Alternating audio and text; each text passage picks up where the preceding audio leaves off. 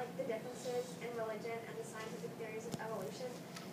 There are a lot of confusions about whether to believe cold, hard facts of scientific evolution or to go with your faith and religion. Teachers are teaching students something called divine creation, or the belief that we were all created by something that we believe in. There are many ways to prove both of these ways to be true. Scientific evolution is based on real facts, and religion is belief. Both can be supported, but the real question is which one do you go with?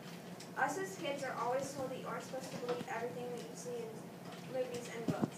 Scientific theories of evolution are taught using outstanding facts and lots of backup information to prove it. Is magic real? I bet most of the people out there are saying no. Well, according to what our curriculum is teaching us, teachers are trying to tell us that our so-called God magically formed a creature and just called it a human. Isn't that a type of magic? Yeah. Why would you teach two different things in the same classroom? That's like teaching kids how to divide, then moving straight on to the Civil War. It doesn't quite work that way. Also, not all people have the same religions. Like Morgan said earlier, what if the teacher you have is atheist? That teacher isn't going to want to teach you about religious views of evolution because personally they don't believe in it. Also, again, not all teachers believe in the same thing. Not all of them are going to be Christian. So therefore, teachers should not have to go through some sort of Christianity class so they don't mess up the beliefs of our students and actually know what they're talking about. The First Amendment in the U.S. Constitution is freedom of religion and speech.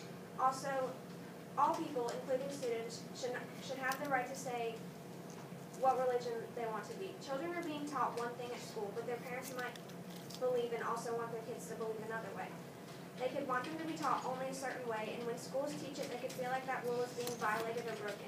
Many people are very strong in their religion and try not to believe anything else. If parents do believe in what is being taught, they don't always have to learn it in school. Other outside of school activities are like youth group and going to church on Sundays. There are other substitutions rather than making everyone else sit through something that they might not believe in. School is not the only place that divine creation can be taught in, and people need to understand that not everyone has the same beliefs as you do, and the school does not need to violate that privacy. This whole topic also violates the whole First Amendment, freedom of speech and religion. Students should not be able to believe the practice that they want to believe in. Not all people have the same beliefs, and teachers are trying to teach that in school. Law of separation of church and state is a big role in this argument also. One is because of religious views of church and the belief of other students. People could get offended and could violate what they believe in. Creationism and evolution should most definitely be taught to people who believe in it, just not in schools.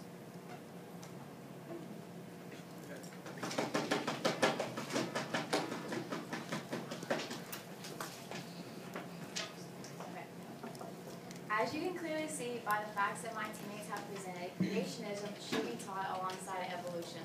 Instead of arguing that students may get offended by teaching religion in schools, understand that religion is not being forced onto students. The idea is simply being taught. Students won't be required to study the religious ideas of man any more than they will be required to study the evolutionary origins of man. Along with this, religion is simply being presented as an idea when talking about the origins of man. Think of it as a theory, the divine theory, and both theories are being taught to educate students on which they choose to believe.